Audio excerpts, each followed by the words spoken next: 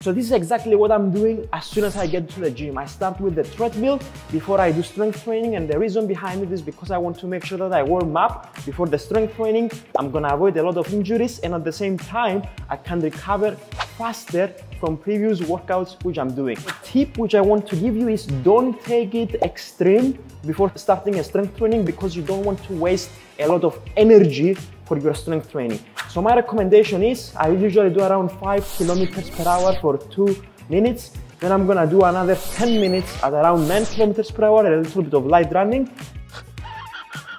Then I'm gonna start my strength training, and then when I'm gonna finish my strength training, it is recommended to do another cardio session just for you to burn even more calories, and at the same time, you're gonna also recover faster from the workout.